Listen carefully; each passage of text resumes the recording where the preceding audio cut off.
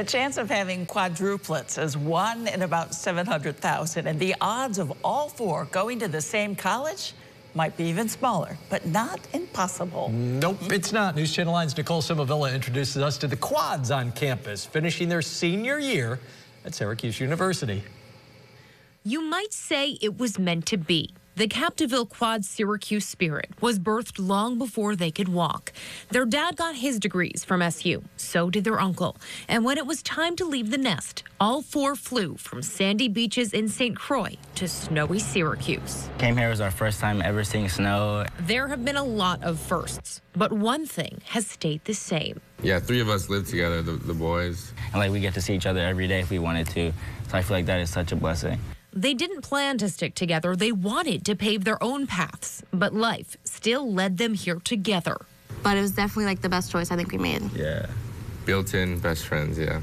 Stuck like glue. Savannah, Douglas, Gabriel, and Donovan, named after former Syracuse QB Donovan McNabb. The 4 forming their future at a school that was waiting for them all along.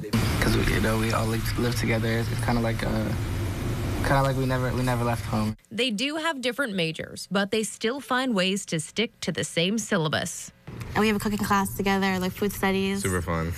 And they turn to one another for help with projects and presentations. For Roth IRA, you should really go in depth about that. But the most meaningful part, Wonderful. no matter what they're doing, Hey everybody, we have a handshake. they have each other. These guys are my best friends, and I have a lot of fun with them, and I wouldn't want to spend time with anyone else, so. When they graduate, their next path may not be one they walk together, but their bond will always be unbreakable. Nicole Simavilla, News Channel 9. 2 of the siblings are planning to go to grad school, possibly at SU, so, you know, Jeff, they may stay together a little longer. What do you think? Do you think SU gives them a little discount? I mean, 4 kids at the same time? Come on. I can imagine what the tuition bill looks like there. Oh, my goodness. Yeah, that's Great a beautiful story. Fun, yeah. fun.